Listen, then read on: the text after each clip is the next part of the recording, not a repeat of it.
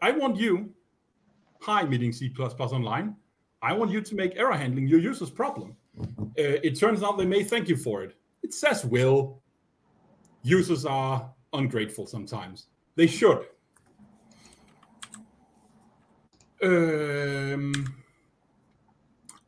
This is inspired by Ben Deane's now 6-year-old talk, Using Types Effectively, and by a problem I had at work some time ago now. But the very short version of it is you should write some total functions because they're easier to understand and they're easier to write. And I have some very bare bones examples. I'm sure you can extrapolate them to your own work. But let's say we want to count some vowels in a text string. It's not hard, except what's the return type here? What if they hand us a null pointer, right? We can't necessarily just always give a good answer. You could say that there are no vowels in a null pointer, but you could also say that a null pointer is not a string, like it's not a string of chars. So what do? Do we throw an exception? Some people hate exceptions. We could make auto a pair, right? We've seen this one before, or it could be an output value or anything. Or we could just throw up our hands and say to the user, actually, you know what? If you give us a null pointer, that's UB. Like, just don't do it. There's a precondition on the input that you don't hand us a null pointer. Or you could just use a string view. Obviously, if you're in some very special case where you cannot use a string view, or if your code space is old enough, then write your own string view if it's not in the standard yet. But you can just use a string view. The return type is a size type, or it's an integer if you want it to be. But the point is, it's not in doubt. Like this function is so easy to implement that it's almost embarrassing to talk about it. Like, implements itself. There are no weird edge cases with the string view, solid return type, and the users don't need to read the documentation for count vowel. Like, you can see that single line of code returns a size type, takes a string view. I know what this function does. I don't need to read any documentation. Now, this is a simple function, but what if I don't need to read any documentation for other functions? So, string views in the standard. Let's take a different example. The reciprocal, the inverse of a double. I mean, we want to write it like this. Like that's what we want to do. But of course, that's not how doubles work. Doubles aren't real numbers, really. We have a bunch of preconditions. Each of these preconditions, you could write them in the documentation. The user's going to have to find out how this function works somehow. Does it throw? What does it do? Who knows? But you should solve this problem exactly the same way, right? You shouldn't take a double.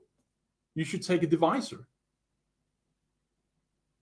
Divisors as a class, you write it yourself in 5 minutes and handles all of this. So the function has no room for error anymore. What if the user has a 0, though? What if they try to construct the divisor with a 0? That's what I mean by you should make the error the user's problem. Obviously, if your user can use exceptions, you write divisors so the constructor throws. Dead simple. But if you don't, the private constructor, right, have a static function in the divisor that gives you back an optional divisor.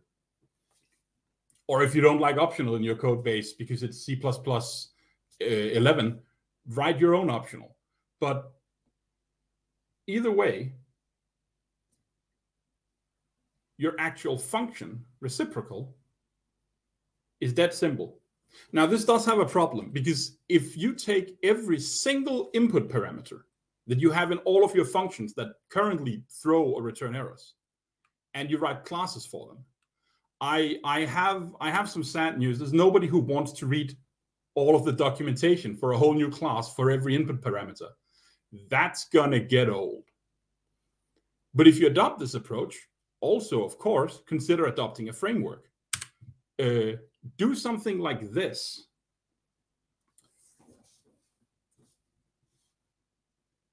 The user, this is the CPP file.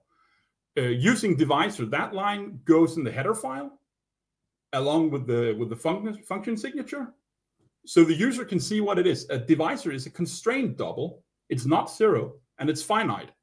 And if you're not familiar with the CMath library, finite means it's not nan, and it's also not infinite. It covers both of them.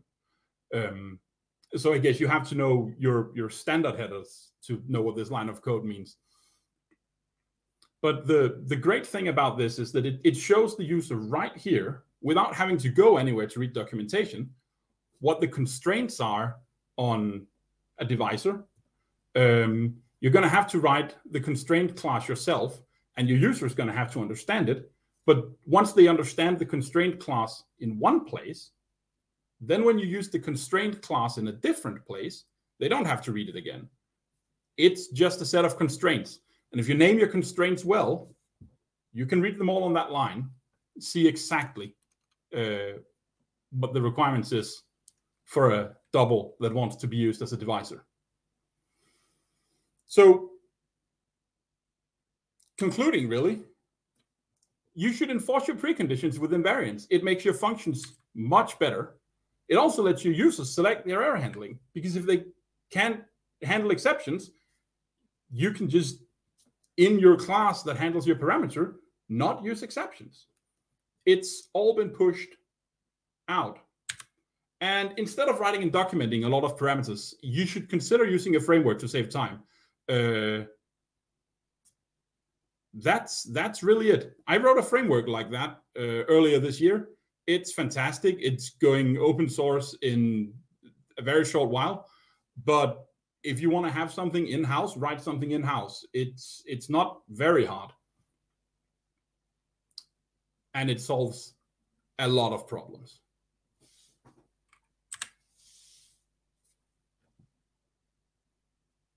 Hey. Thank you. That was interesting.